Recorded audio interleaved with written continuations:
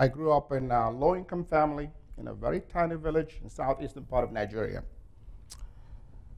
Growing up, I was introduced to a tremendous amount of inadequate healthcare system in Nigeria. I thought it was a huge problem.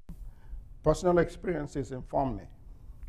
At age 9, a 20-year-old young woman who was a youth leader in my church, no previous medical history, developed abdominal pain.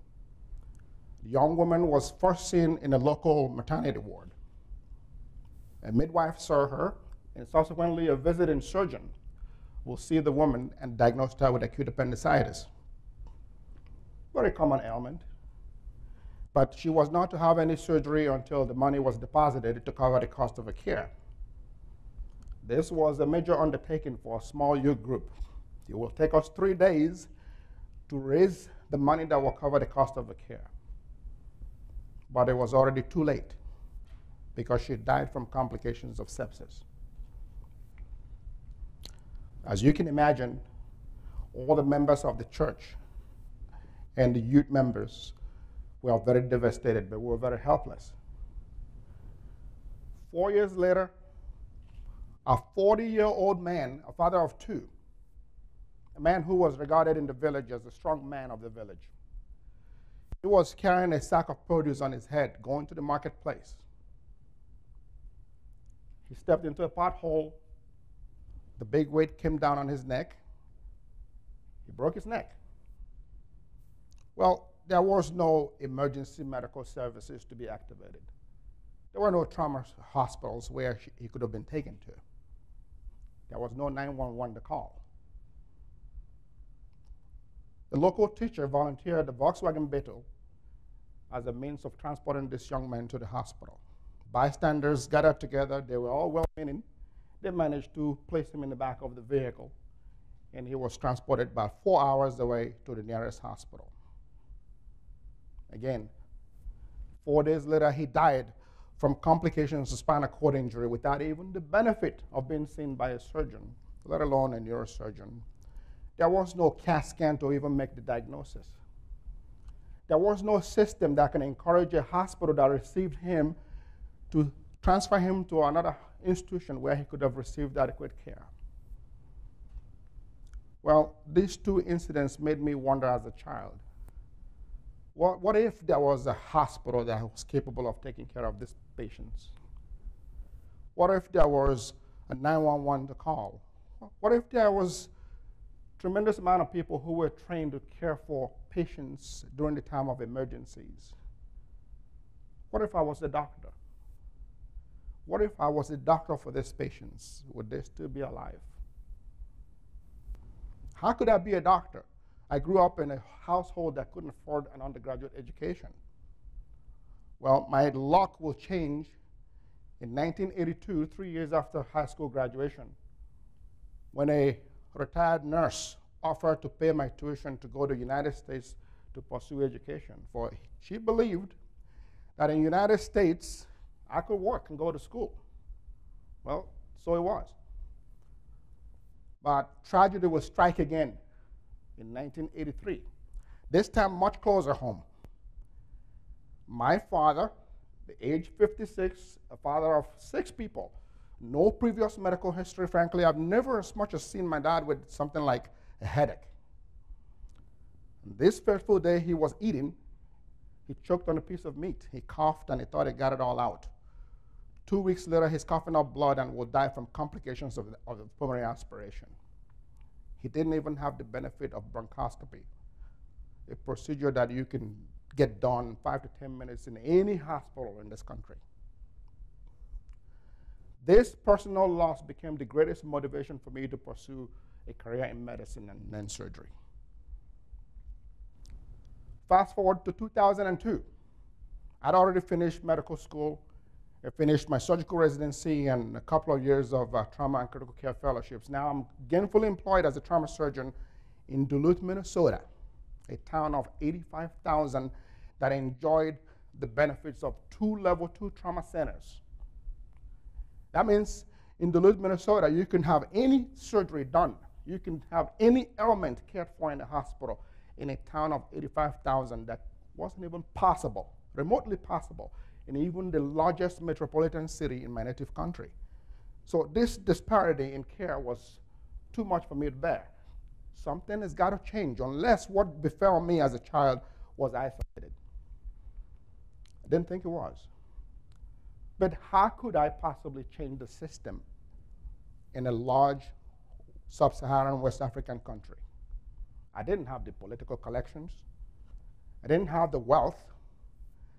All I had at this point in time was 2 years of experience in postgraduate medicine practice. But I had a will that something was going to change, and I would start somewhere. So with the help of friends, in 2004, Vincent Ohaju Memorial Foundation was established. The sole purpose of this organization, a 501c3, was to begin to study the problem in Nigeria and see ways to make change so people are not dying needlessly. In 2009, the board of directors of the VUM Foundation decided to launch a visit to Nigeria. We have to study the problem. We have to understand the magnitude of it. And then we have to decide how is it that we're going to solve, to begin to produce some solutions. So we traveled to Nigeria, visited several large institutions, including all the teaching hospitals in Nigeria.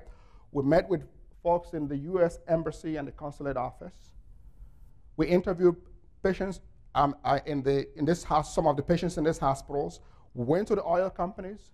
We went to the local National Institute of Health. We met with countless private citizens. And what did we learn from that experience? Well, we learned that you were hard-pressed to find any Nigerian family that hadn't experienced the sort of thing that befell me at childhood. They either personally or they knew somebody who did.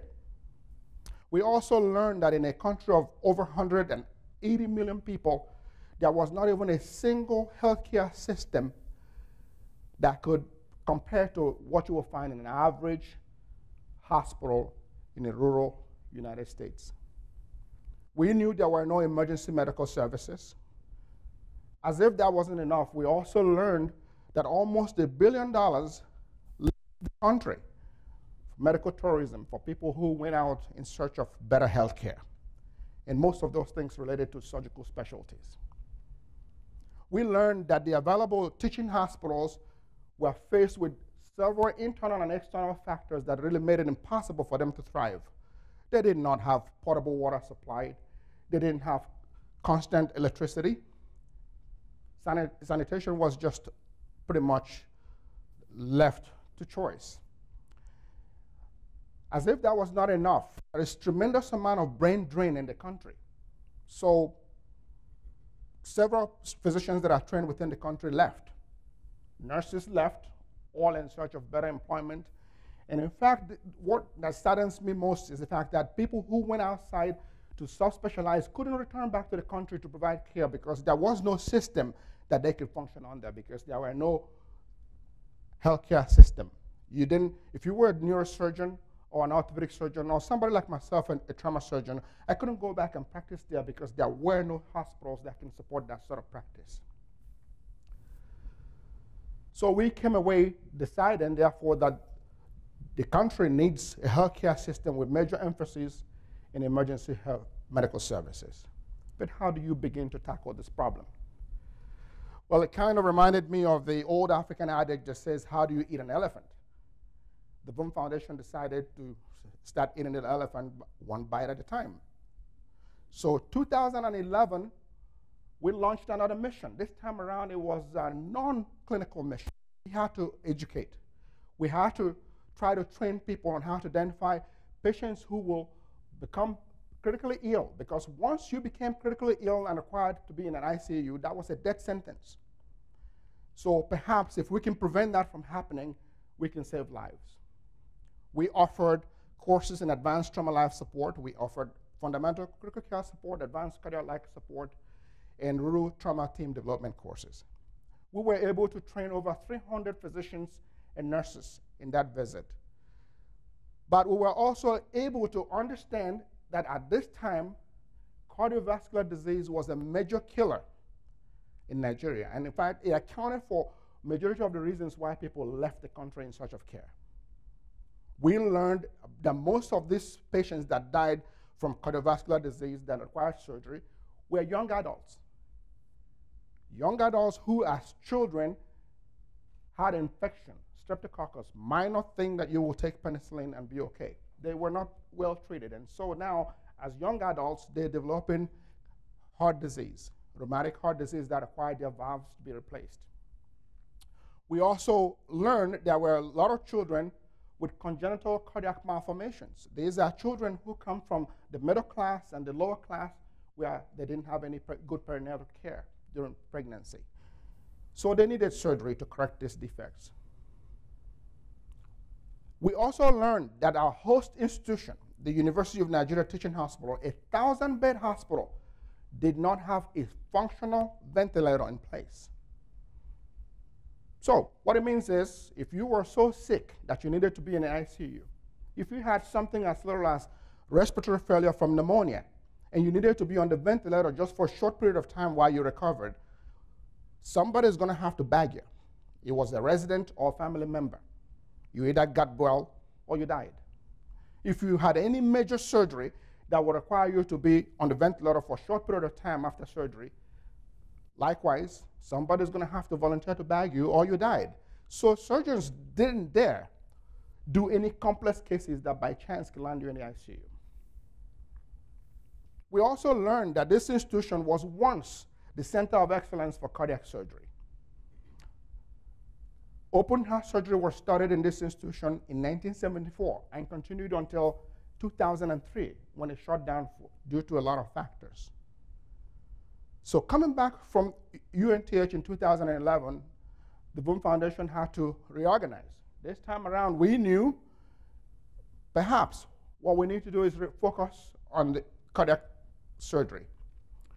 So we were now going to work with the University of Nigeria Teaching Hospital to try to restart the program that has been dormant now for 10 years.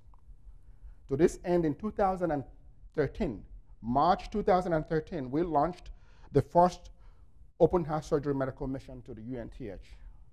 We took surgeons, anesthesiologists, perfusionists, and nurses.